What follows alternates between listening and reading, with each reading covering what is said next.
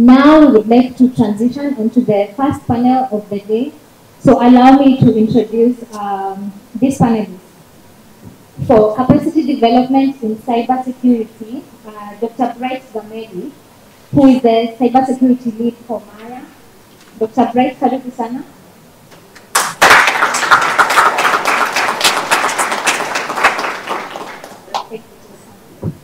And also allow me to invite Anthony Moyoro, who is the Associate Director, Cybersecurity KPMG East Africa.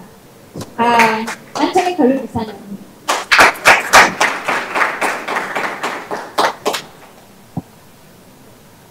And the moderator for our session will be Linda Gichohi. Karibu, Linda. Right.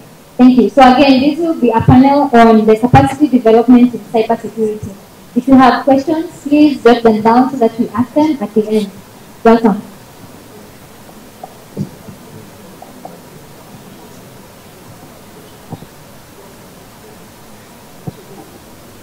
Good evening, everyone.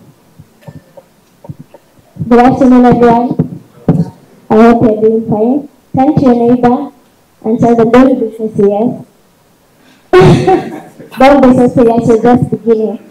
Okay. So our session today is going to be on cyber capacity building in cybersecurity.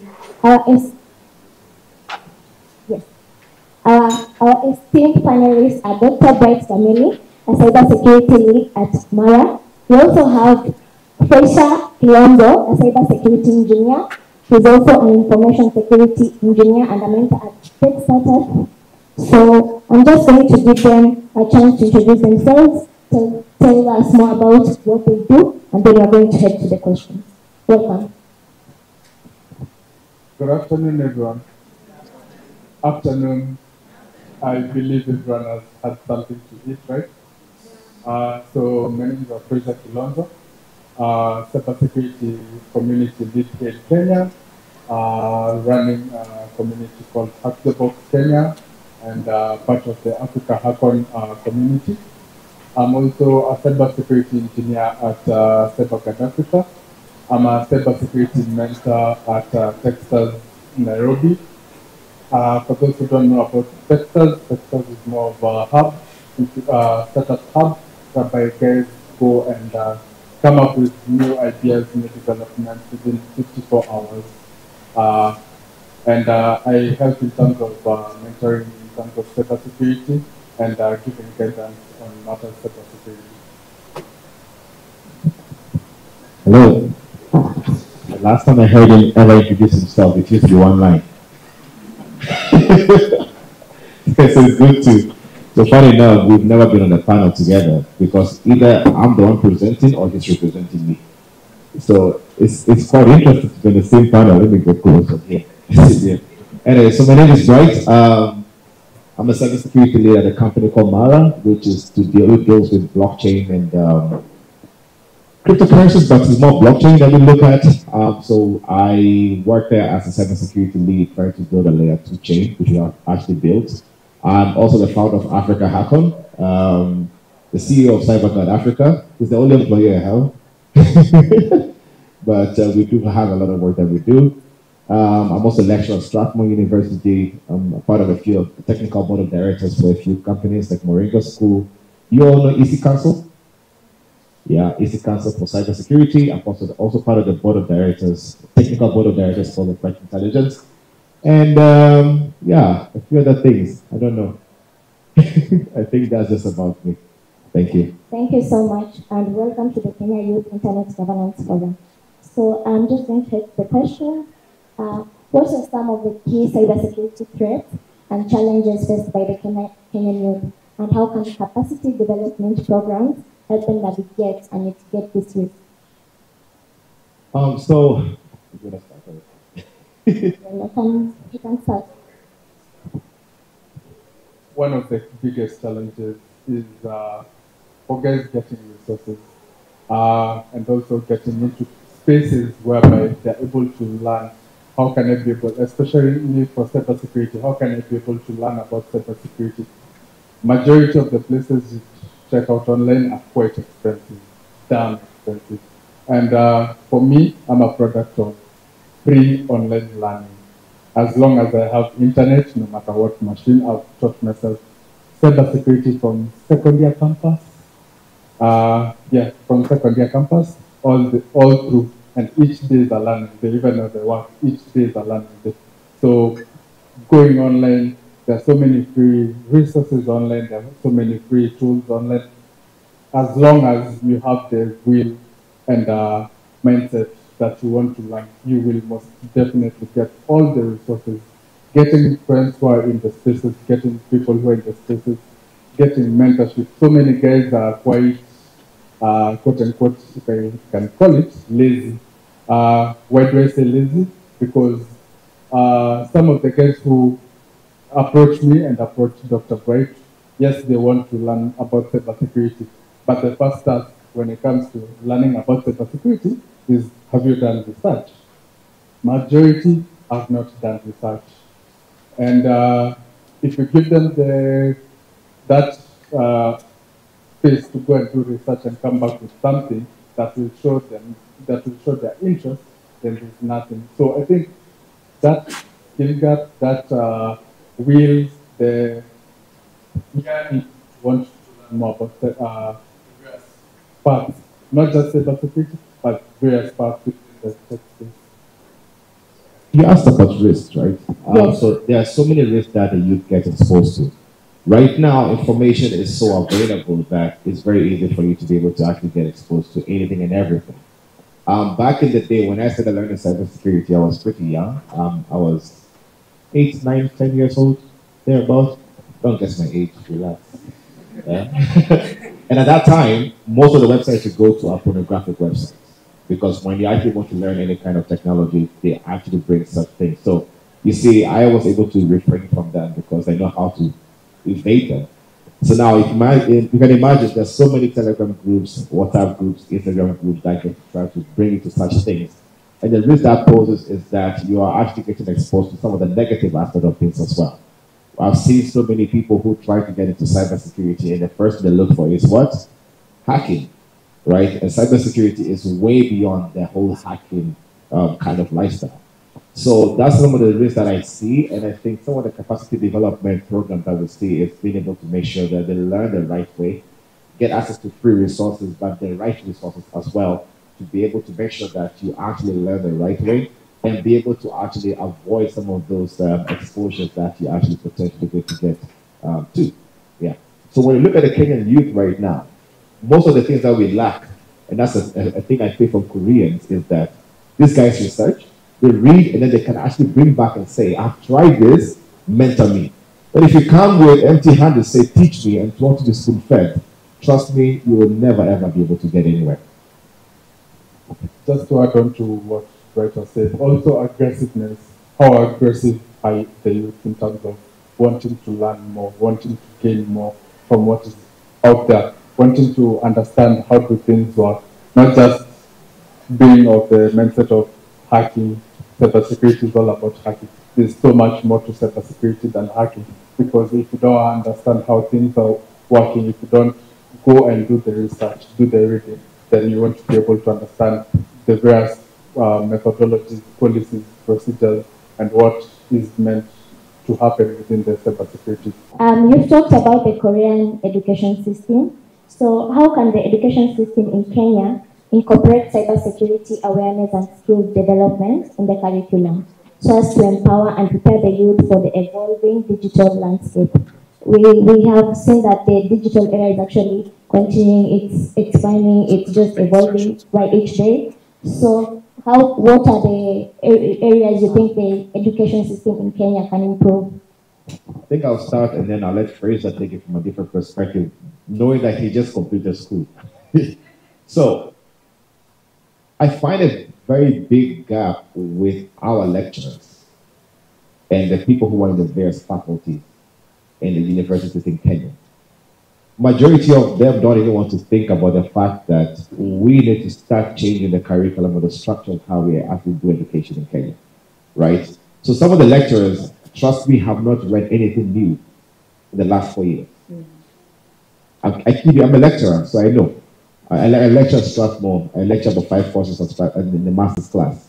And when I hear some of the other students telling me things that they are getting from other lecturers, from other universities, or whenever I go for workshops, you can tell these lecturers are not learning anything new. That's the gap number one. Gap number two, the faculties don't want to sit down and be able to interrogate the progress or the programs that they have and the outcome of the students. Too many theoretical lectures, we need to have practicality. Let me tell you something. If you ever go to Strathmore University and you're doing my master's class, I don't do in-person exams. I don't care where you do the exam from. Do it from where, it can be in Mount Kenya, do the exam from there. I never ever have students in the classroom seated and they say, start, and then you start cramming and writing down answers. I knew. In my classes, you'll never. My classes are practical. You have to present what you've researched on. You have to present what you've actually put together for some time. If it's a cybersecurity pen testing exam, you will have to basically, I'll give you 3 hours. I'll give you scenarios. You have to break it to systems which are live, which are set up though. So I like the practicality, and that's something we're missing. We are not incorporating practical sessions or practical details into our curriculums. We are focused too much on theoretical aspects of things, and the lecturers are not upskilling themselves to read something new to come teach the students. So if the lecturer does not do that, what happens to the students? They also don't go to do practical things. I've been a guest lecturer at so many universities, and that's a gap I see. They're still doing theory, and we have computers, we have resources, we have labs, we have unlimited storage, we have the digital transformation that we've gone through recently with COVID, with the pandemic, should have actually alerted people that we can actually study things online. So why are we not being able to take that? Because of who? The leadership. From a learner's perspective, and I think I saw 1 or 2 people who we were in the same university. So I'm a recent graduate, just graduated last year, December. And one of the things that really missed out, yes, I did do IT-related course, but did it have the IT practicality? No. Did it have theoretical stuff? Yes. Was it in depth? No. Is it something I can apply outside? No. Would I self-teach myself? Yes. So when you're looking at it, how can the government, how can the various learning institutions upskill in terms of help us grow, not just teaching us the theoretical aspect, as Dr. Fraiser said, but teach us more of the practicality. How can we practice this, even as we prepare to go out to the market and work out there? How can we be able to use whatever we are learning? Yes, you saw the government using up of programming, assist in terms of skill growth. Sometimes I don't think even the lecturers need to learn how to code. I don't care if they have to code, because we have ChatGPT that can do that for you right now. I don't care if the lecturers don't know how to be able to do some of the practical hacking skills, but they should be able to know the avenues that they can actually guide the students to go do stuff. I am not the best when it comes to hacking, but I can guide somebody and tell you there's a mistake there and go learn something. But basically getting accessible resources, right? And that's a gap which we are finding. So yes, let me say some lecturers are lazy. No offense. Right or wrong? Yeah, some of them are lazy. They don't want to do any kind of extra research. That's why we are always going to have that gap. When I was in South Korea, my master's class, every Korean student was a Python programmer. Not just basic Python programmer, really good Python programmer. Now look at Bright. This is me spending all the night trying to read to become as good as them, but I can't be as good as them in such a short time. So I think it's basically the way we have to structure, but it starts from the faculties being able to tweak a few things here and there, and make a few changes here. Thank you so much. I'm glad that you said that point. I think it's very important. Not only in cybersecurity, in most of our courses, we need to have a more practical approach. As Kenyans, we say, kwa ground, vitu ni different, yeah? BKG. Yes. Yeah. So what are the potential career paths and opportunities available in the field of cybersecurity for young people in Kenya, and how can they be encouraged to pursue this path? That was his first presentation when I put him on the stage and I told him he has to present to to high schoolers. There are so many opportunities in the cybersecurity space, and I can tell you for free, there's money in it. I'm not going to tell you what my salary is, but there is money in cybersecurity. There is so many opportunities, and it doesn't have to be technical. Most people think when cybersecurity, you have to be a hacker. No. I know people who are actually technical writers. I know people who actually do policies and governance and compliance. That's just reading, being able to understand and then implement them. I know people who actually are advisors when it comes to cybersecurity. I know people who are forensic engineers, or sometimes they're forensic analysts. They don't have to necessarily do the core technical aspect of things. However, it's always good to do the bare minimum technical basics. That's which is basic programming in the life. So the job market is open. There's a huge gap when it comes to cybersecurity skill set. And that's what Africa Hackon has been trying to do for a very long time. When I founded this about 10 years ago, all I wanted to do is to teach young people cybersecurity. And that's what we'll still keep on doing. We have monthly meetups. It's been going on and off for some time, but it's back. So look out for them on the Africa Hackon pages on Twitter or Instagram or wherever it is, or you follow me. We will keep sharing those. So the availability of those and the thing is, you can't be a cybersecurity engineer and still apply it to a different aspect of work when it comes to data science or analytics or any kind of thing. That skill set that I had from cybersecurity made me to become a CTO at a point in time. And I was able to actually get to interrogate what other people are doing. Because if you are a cybersecurity engineer, you need to understand code. You don't necessarily have to know how to write code. I'm a horrible coder, by the way. Trust me. I'm terrible at coding, but I understand code and I can read code and I can break code. So being able to understand code, you understand product management. I know people who are product managers in cybersecurity. I know people who are making a ton of money being cybersecurity salespeople. They get paid a lot of money, and not just local. I'm talking about international salespeople. Yeah, so that's basically what I can say in terms of the fact that the availability there's a lot of opportunities. Yeah, and just to mention, apart from just being in cybersecurity, you can apply it wherever, as Dr. Fraiser mentioned. One of our mentees was a fully fledged medical doctor. The guy quit his 9-to-5 job as being a medical doctor and became a cybersecurity engineer within the medical field. So you see, you can apply it. Yeah, you can apply it wherever you want to. So it doesn't matter if you're probably even a pilot. Have a look at how cybersecurity incorporates within the airline business and the airline world. Yeah.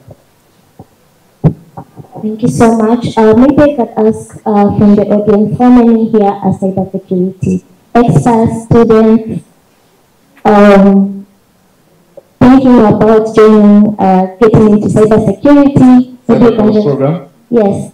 Yeah. Anything to do cybersecurity? Yes.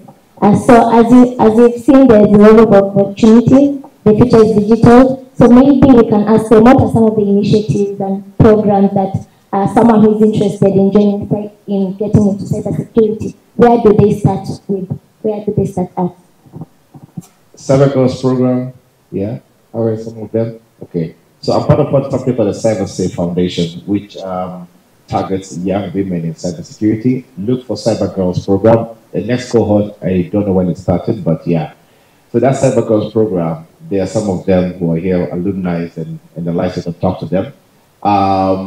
Be able to actually join that. You can also look at some of the Africa Hackon programs that we have. We usually do master classes for like 2 days. Look out for that. But let me tell you the easiest way to get into cybersecurity. Google. The internet. It's right there. Check out cyberry.it. Check out Hack the Box as one of them. Check out Try Hack Me. They all have courses and programs that can let you practice cybersecurity in a very safe environment.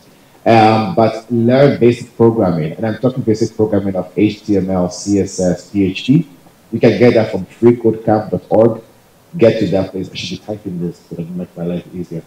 Freecodecamp.org gives you access to all of these details. You will be able to get all of those resources for free.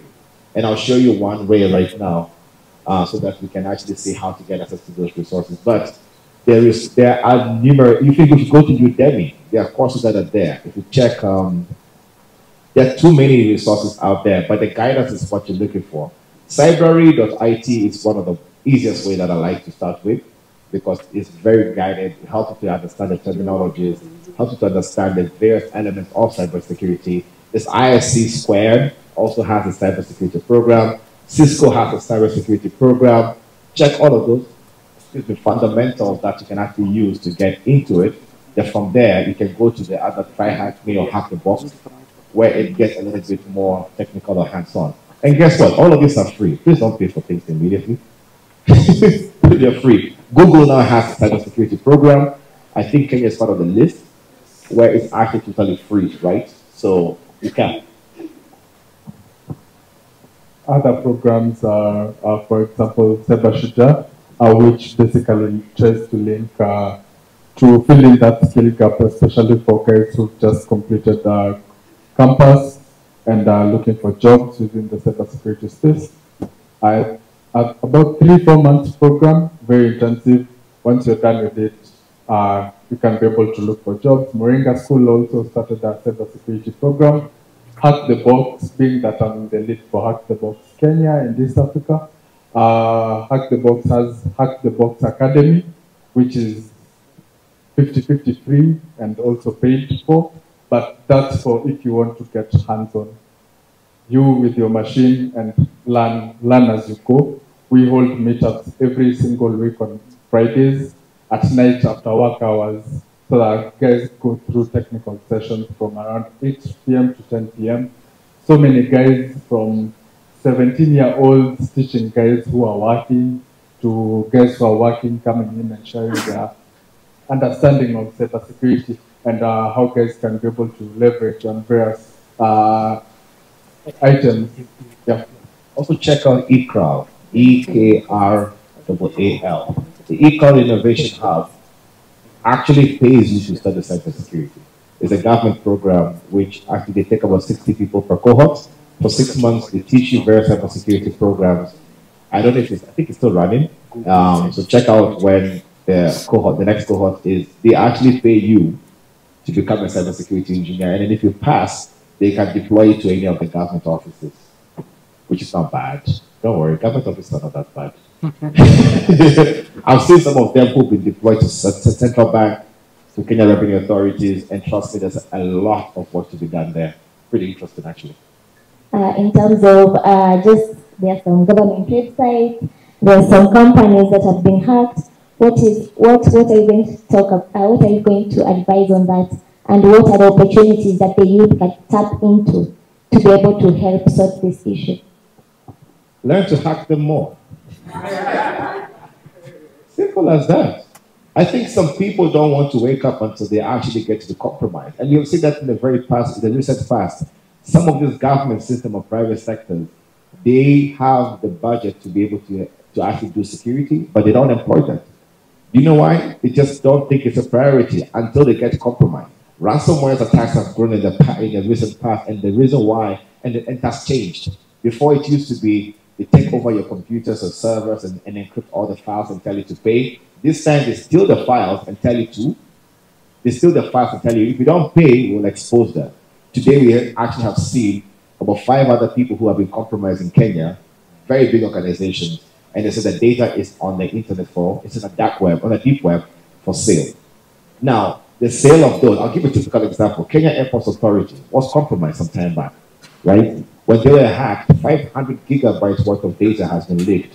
And if you go to that data properly, you possibly could be able to actually print out your badge for airport to move through around like you are a very big boss.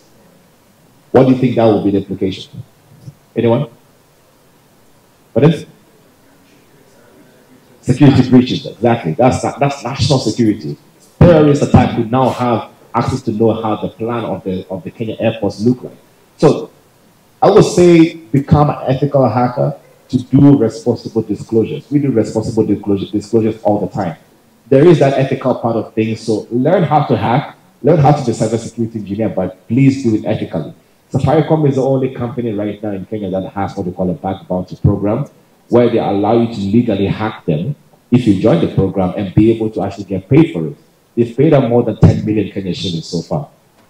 A lot. So Kenyans are actually making money every day as their day-to-day job, hacking Safaricom, but legally when you join the program. So I will encourage more people to come out to become more cybersecurity engineers. If you don't know how to get it to the people who you hacked, call me, find me on Twitter, find me anywhere. Let me know, I'll connect you to somebody in that company. There has to be a way to get to any of them.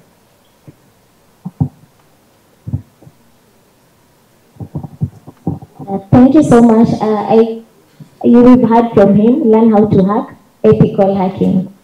So what are some of the emerging trends and technologies in the cybersecurity landscape, and how can capacity development programs adapt to address the evolving challenges and opportunities for cross-border knowledge sharing?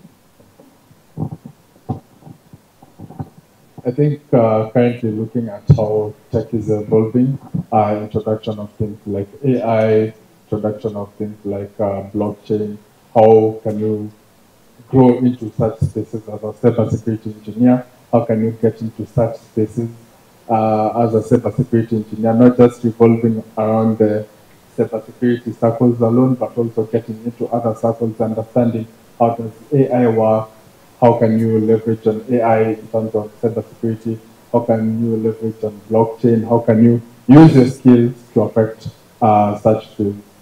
Yeah. What are some of the, how can mentorship programs and partnerships between established cybersecurity professionals like you and young aspiring individuals contribute to the capacity development in the field? How can the mentorship programs between established cybersecurity professionals and young aspiring individuals contribute to the capacity development in this field? So I'll try and keep that short because I want questions from the audience more than us talking. But we do have a lot of partnerships that we run when it comes to Africa Hackathon, but we like representatives from the various schools or institutions to take the initiative. I mean, we get really busy, so there's only so much we can do. But when we have to go to be the ones to hand for all of these programs, it becomes quite difficult, right? And also, we want to make it as much as that people, if you have the representative who can encourage the teams of various people in their universities or high schools or whatever it is, to read a lot and to come together and become one, form their WhatsApp groups and everything, then we can help. But if we don't have that kind of initiative from themselves, it becomes quite difficult for us to be able to actually add value. Yeah. I'm a product of mentorship, and I'm glad to be sitting with my mentor. And one of the things that mentorship really helps is it guides you. Your mentor will guide you. Your mentor is too busy to teach you, but your mentor is there to guide you. Is there to give you a way and show you this is the path, this is the trend, this is the direction you can follow. This is the old direction, don't follow it, follow this other direction. So being able also for the ones who are yearning to get mentorship, reach to their mentors and having that mentor-mentee relationship. Majority of guys think because person X is mentee become a brother, or we are more than mentor and mentee. But the moment you get into such a relationship with your mentor or mentee, there's boundaries, yes, but you will learn a lot once you get a mentor. I'm very picky when it comes to my mentorship. When I get a mentee and I try to guide and they don't follow the instructions for 1 or 2 weeks and they don't get the plan, I will tell you point blank, this relationship is done. And I'm very candid about it because I don't want to fall. I don't have time. He knows my entire calendar. Even I can't book meetings these days by myself. If he doesn't book my meetings, that meeting is not happening. If he did not book for this meeting today, this was not going to happen. If he did not have the keys today with him right now in the car, I would have left a long time ago because of time. So that kind of a thing you need to be able to make sure that you have a mentor who, you be a mentee or work with a mentor who can actually work with you. Sometimes if your mentor is too busy and you can't have a good relationship, then simply walk away. There's so many others that are out there. So getting to be picky with the mentees or the mentors has to be a decision you have to make. I chose him for the fact that of how resilient he is. I go with him to every single meeting. Why? Because I want him to learn the way I talk, the way I do things, the way I do business as well. And also I'm teaching him to be able to actually run the company without me being there. If a company cannot run without me being there for at least 4 days or 5 days, then the company is not sustainable. But the thing is, you know what? It actually runs without me being there. So this is not cyber, this is not Mara, this is CyberGuard Africa, okay? So basically, I was able to actually stick with him for a long time. I have other mentees which I still work with. Some of them come back to me, others go quiet. And when they go quiet, it gets to the point I tell you, I'm sorry, but I have to cut this relationship, and I'm very, very clear about it. Yeah. Thank you so much. This is the last question before we head over to the questions. In terms of the government, the academia, the CSOs, what role can the government, academia, and the industry play in providing accessible and inclusive capacity development opportunities in cybersecurity for the Kenyan youth? Which just make it easy for Kenyan youth to get into the systems. There are too many bureaucracies. They're asking for 2 years experience, for I don't know. I mean, he or she just finished school. You know, I get so annoyed when I see such programs where they're asking somebody who is an entry-level cybersecurity engineer, but they're asking for certified ethical hacker. Why? This person did not even have the money to be able to actually do that course. But the thing is, let me tell you something. Go do all of these free courses, beef up your CV with the free courses. Sometimes that is even more powerful. I was so happy when Central Bank some time back was looking for the data analyst and said, we don't care if you have a degree or not, right? So being able to be given a chance is what I think most organizations need to do, rather than having those blockades of being asking for years of experience. But how would you ever get, let me tell you something. Some of these youth who are really good at cybersecurity or even have the bare minimum knowledge are better than the people who have been there working for like 5 years. I kid you not. But if they don't get a chance to be able to learn how to go up the corporate ladder, how are we ever going to change? Because we'll keep on having gatekeepers. It doesn't help. Yeah. So the chance, that's all I can say.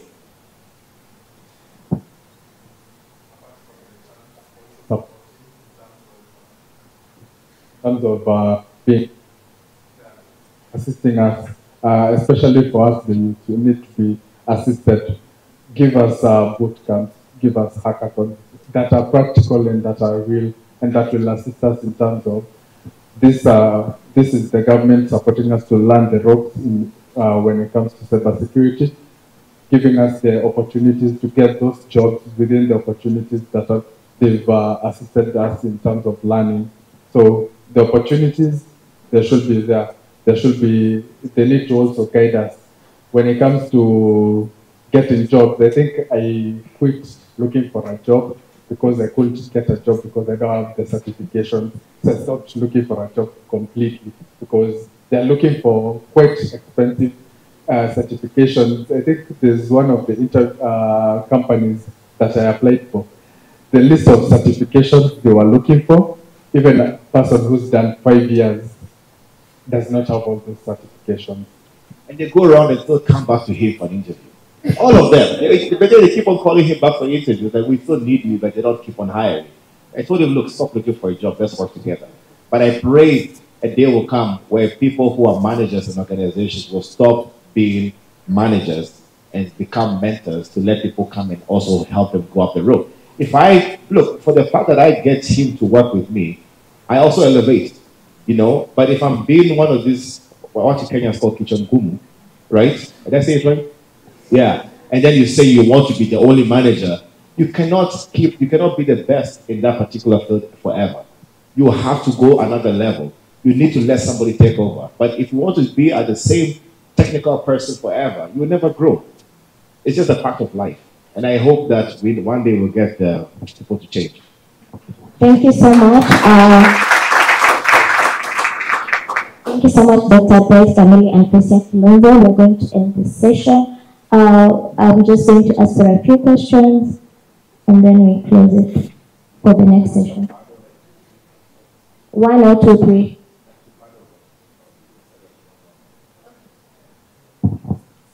All right.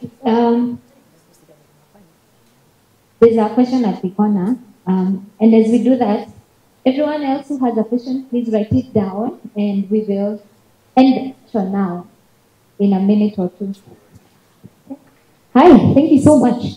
I think you have touched on so many things that I'm really passionate about. My name is Gichohi. I'm a consultant with Watoto Watch Network, and I'm also I think I'm the most addicted person on the internet because I learn everything and let my brain choose which path to take.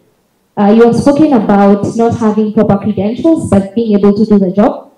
I want to bring it up to another level. What about people who do not have the papers and they're awesome managers and they're leading teams that are doing great stuff, especially in this country, where everywhere you go, you are asked for your papers. How do we break that gap onto the next ceiling, especially for self-taught managers and creators within this ecosystem? Tech design business, I'll put them as 3 because they are in interweb for some reason. So how do we break that ceiling and allow or bring up self-taught managers just as your mentee here?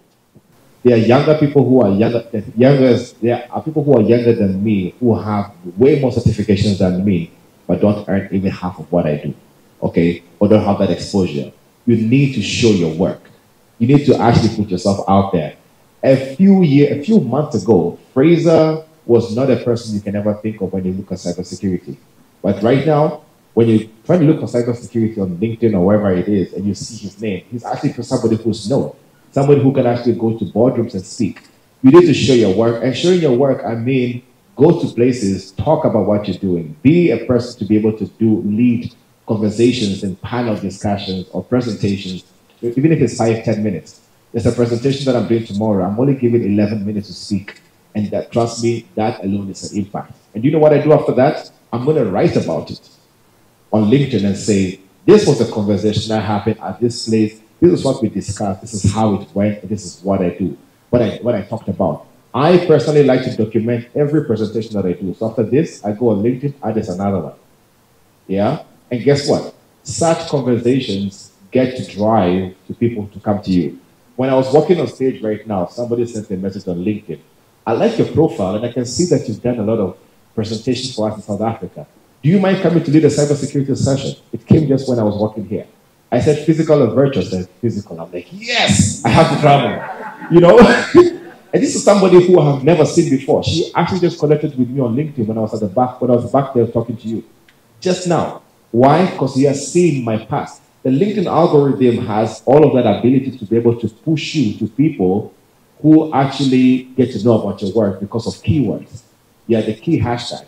So don't keep, people like to hide what they're doing. No, go write about it. Even 2 lines. Critique things that you've seen so that those things become your certifications. Me, I see people being hacked online and everything. I go write an article about it saying, this was the news on Business Daily. This is what I think should be done by people in the government or private sector or individuals. Secure yourself by doing 1, 2, 3, 4. 5, 10 lines, I'm done. That will stay there forever. The algorithm will push you to people who will get interested, and you'll keep on calling you for presentations. And let me tell you something, it pays. So that should be your CV. You don't necessarily have to do all the certifications. I'm not discouraging you from certifications. Please do them when you can, before you get old. Trust me. When babies get involved, there's no time. So if you can't do those certifications, the free ones, the paid ones, just get to do them. Yeah. But your public speaking, your engagement in the youth or wherever it is with the Watoto Watch, and document them. Put them on places like LinkedIn, on Twitter. Do a thread. It goes far.